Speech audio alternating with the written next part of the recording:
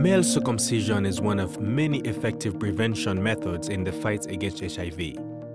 It can reduce HIV acquisition for men by about 60%. Voluntary medical male circumcision, or VMMC, is a one-time cost-effective procedure that is now widely available in countries with a high burden of HIV. But meeting aggressive implementation targets for VMMC has been a key challenge. Voluntary medical male circumcision hit a plateau in recent years.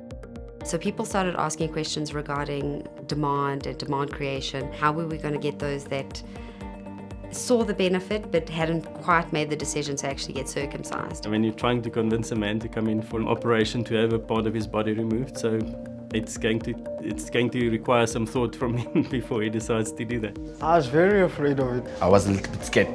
Like, it's never so scared to do this thing, yeah. More often than not, there is an element of anxiety as they're coming in. So we need to kind of find those new answers that will bring HIV negative and healthy men for circumcision. Whatever we do must be evidence-based, and it also has to be evaluated so that we can transform that into policy. With support from the Bill and Melinda Gates Foundation, 3IE funded 7 innovative pilot interventions designed to increase the uptake of VMMC.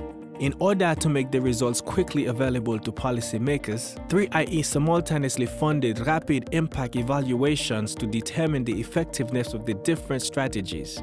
The interventions range from the use of educational SMS campaigns to sports mentorship to incentive-based programs encouraging men to come to VMMC clinics. One study in South Africa was led by Reed College and the Center for HIV and AIDS Prevention Studies.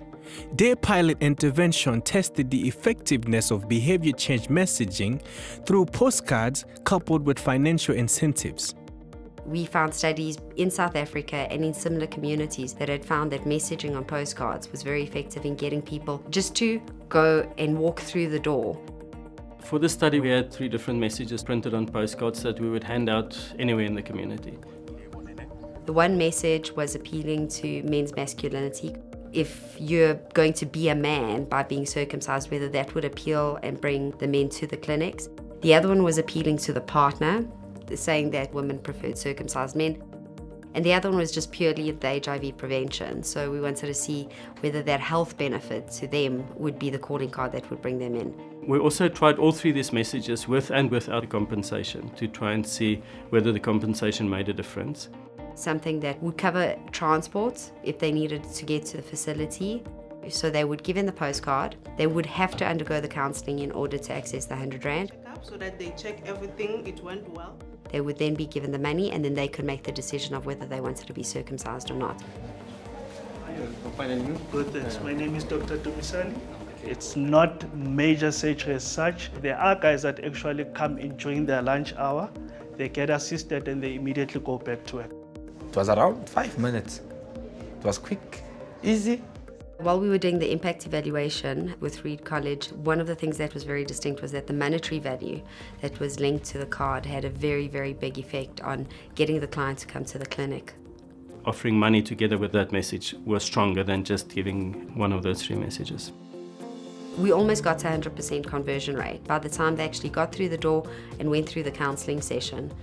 It's a relatively inexpensive way of getting people to come and seek information, whereas they might not read it off a billboard or whatever the case may be.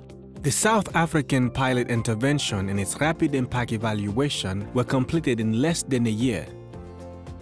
The study showed that small incentives can be effective and that they should be considered when designing VMMC programs. Different strategies will work for different people. We don't really know what will work and what will not work unless we do the research and unless we do the evaluation.